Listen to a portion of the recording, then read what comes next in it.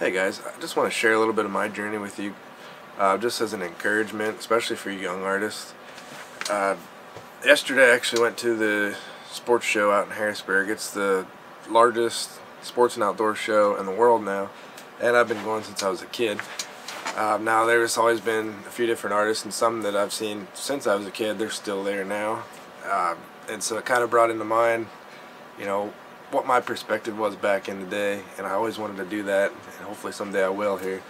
But let me share with you part of my journey, and hopefully this is an encouragement for you. So it's a little bit of a backstory I want to share with you here. Since I was, old enough to pick up a pencil, I was, a few years old, I was doing drawings and whatnot, but I could never seem to figure out painting, ever. No matter who would teach me or anything like that.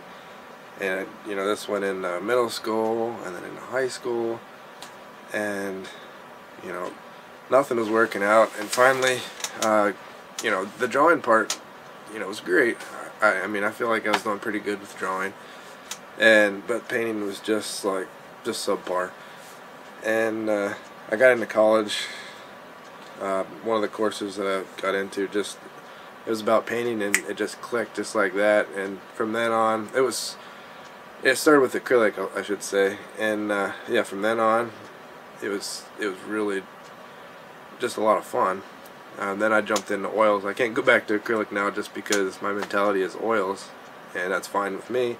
I know a lot of artists that do both, but it was quite a journey, and it was so rewarding in the end, but a frustrating process. And I know there's so many artists out there right now that are dealing with the same thing. They're frustrated with where they're at, and they just want to see immediate progress.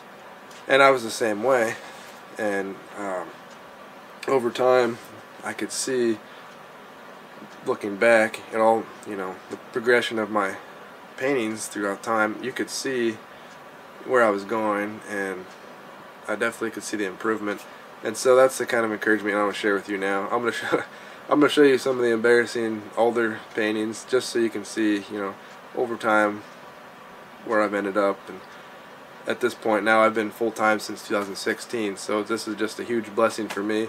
Opened up a lot of doors, and just something I want to share with you. So I hope you enjoy.